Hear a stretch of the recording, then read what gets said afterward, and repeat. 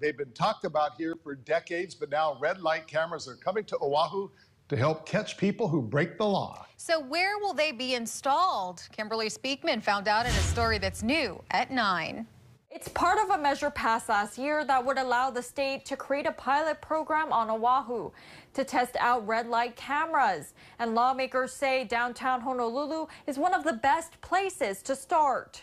Some of the intersections in these areas are the worst in the state in terms of traffic accidents and fatalities. Representative Scott Saiki introduced the bill. He says there's a lot of cars that drive through the area, creating traffic congestion and more people running red lights. There's also worry for pedestrians. When you're trying to beat a red light, you can be going 25, 30 miles an hour making that turn.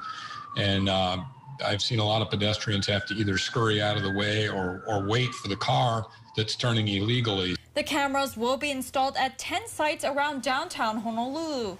When a driver runs a red light, the cameras will take a snapshot. A citation will then be sent to the registered owner of the vehicle. I think the main things were to make sure that they're placed in the appropriate locations, the appropriate intersections, and then to make sure that they are accurate in terms of what they record. But both lawmakers say they're hopeful it'll make a difference in the area, making drivers think twice before a red light. The data from all over the country and all over the world is that people will stop running red lights and stop turning on red when they're not supposed to, when they get fined for it. And people don't like it, but there's no question that it works. The DOT says the selection board is currently reviewing the proposals for the red light cameras. And once a decision is made, they'll reveal the locations of where they'll be installed.